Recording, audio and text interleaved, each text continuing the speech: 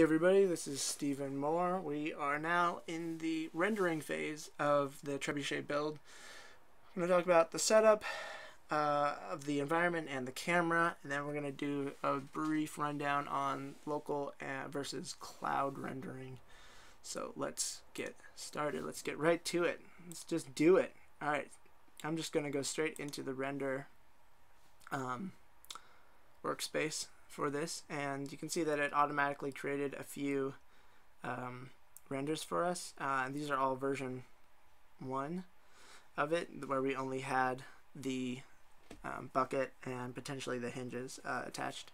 We're going to actually add a few more into here, but before we do that, again, you can click A or this button and you can have access to all the materials that we've already covered in the last tutorial. So I'm not going to do that this time. Instead, we're going to cover the scene settings. The first thing that I tend to do is I don't bother with this first tab. I go to the second one and I select the environment that I want to simulate my piece being in. There's Cool Light. This is one I downloaded by just going, if you go to the bottom of the list, there's these downloads. You can add a couple extra. Or you can even attach, you can even import your own HDRI image into it, but we're going to just do the ones that we have here. So I kind of like rim highlight and photo booth. I'm just going to select rim highlight for now, and I'll give it a second, or I can drag it up here and it'll take a second and it'll adjust my environment. It's still not actually rendering, but you can see a preview of what the rendering would look like here. Now if we go back to the settings tab, we can change background from solid color to environment, and that didn't look like it changed a lot, but when we change the angle of the camera, you can see that now we have these fuzzy lights in our environment, and that's pretty cool. We can turn on and off the ground plane. That'll just basically give you a shadow for it to fall to. And if you use flatten ground, what it's doing is it's basically raising the environment up so that it's easier to show you in the dry lake bed one, because that has a ground. So what it'll do, flatten ground, and then you can see that it kind of is away from the flattened ground, and now it's on the ground. So that's kind of cool if you want to do something like that. It creates like a ground plane for your thing to exist on. Actually, we'll stay with dry lake bed because it's pretty cool to have that. Alright, so other things that you can do in here, you can turn on and off the reflections with the ground, which is sort of weird for this particular one, so we're going to turn that off. But before we do, we have the roughness, which will make it more, we kind of covered it in materials, but basically it'll make it less sharp of a reflection, less mirror-like and more diffused light. I'm going to turn that off for this one. The camera, we can select like we could in the other environments, orthographic, which is there's no perspective, and then ortho with, or perspective with ortho faces. That means every time we move to the side or the front or the top or the bottom, it'll automatically pop into orthographic, and when we're not in one of those views, it'll be a perspective view. That's fine with me, I don't care. And then focal length will simulate the lens length of a camera, so you can change just kind of the way that it sees things, and the larger the focal length, the closer it's going to be to an orthographic view, and the shorter the focal length, the more you'll see the perspective, and it gets kind of weird when you get out to the extremes. A good rule of thumb is anywhere between 50 and 90 is usually pretty good for a render, as far as what your eyes used to seeing in the real world. 50 is pretty close to what your eyes used to seeing. Exposure will make your environment brighter or darker, and since these are HDR images, they'll be more true to reality. Then we can turn on depth of field. And then, like the warning is saying, it won't work until we go into the ray tracing. We actually turn on the rendering. You can't see depth of field until it starts ray tracing. So I think that's probably a good time to start talking about that. We can go to enable ray tracing. We'll turn that on, and it'll actually start calculating light bounces in an iterative fashion. And since we have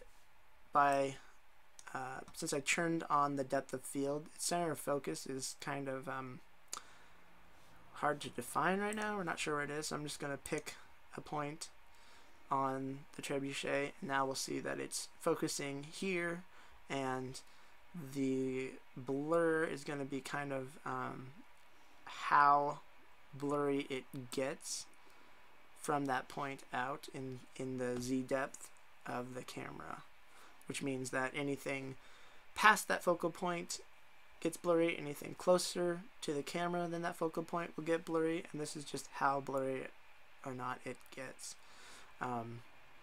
For the sake of this video not chugging, I'm going to turn off depth of field while we do this, so that we can get a decent render out as quick as possible. And then we can also define our viewport aspect ratio, and by that I mean if you go to a 1-to-1 square, that means that it is the same height as it is width.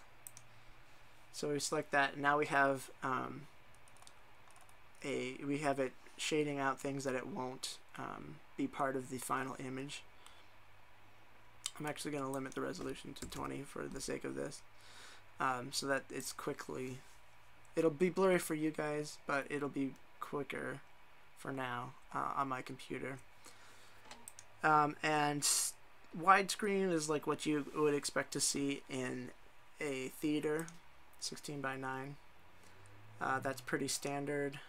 And then it tells you kind of what this is. 4:3 is the old TV. CRT TVs were 4:3 ratio.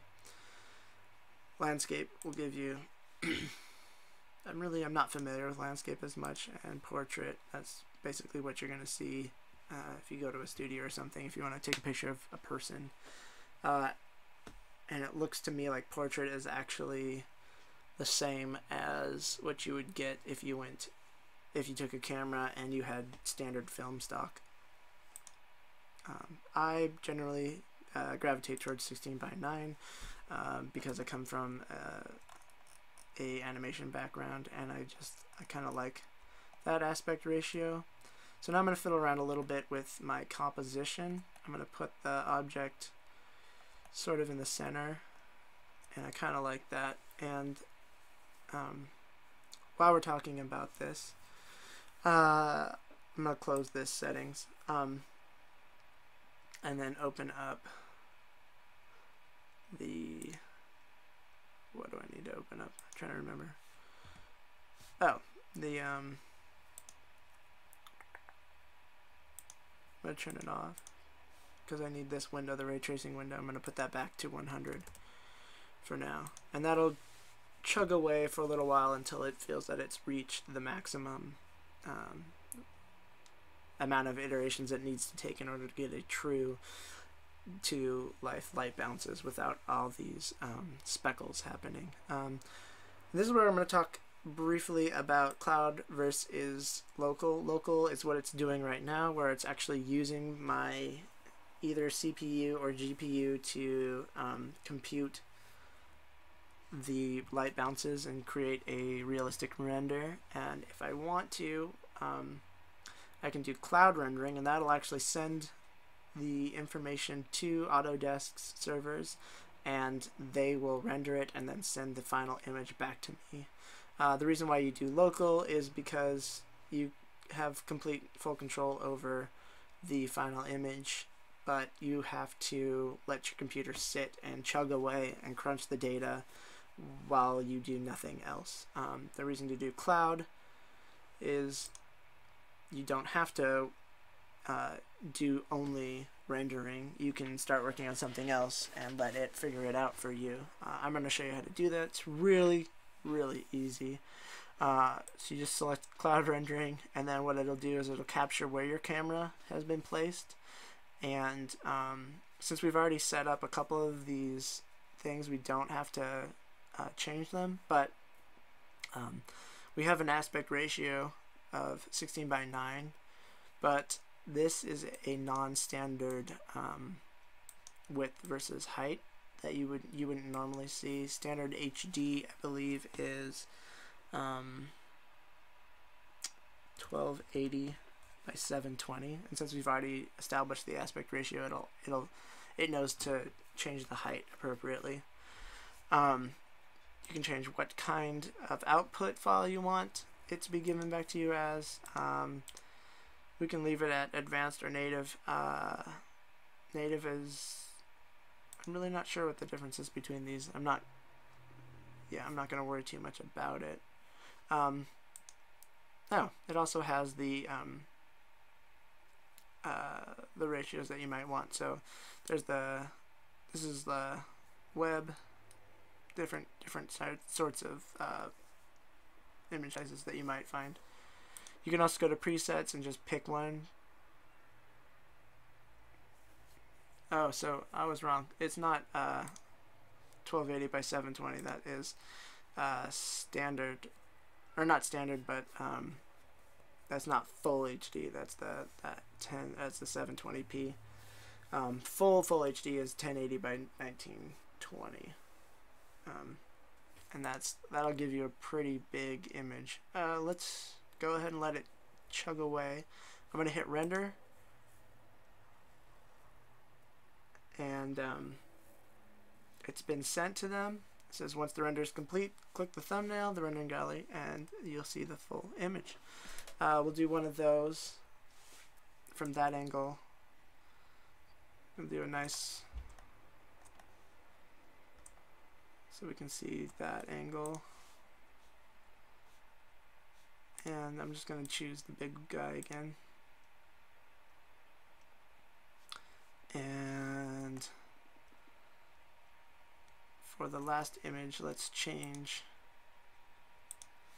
the environment to grid light, just to have a different lighting scheme. And I'm actually going to do something strange and bring my exposure up a bit.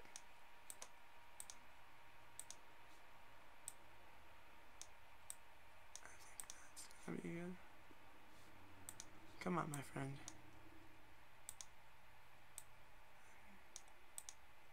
Yeah. And I'm gonna cloud render that one too.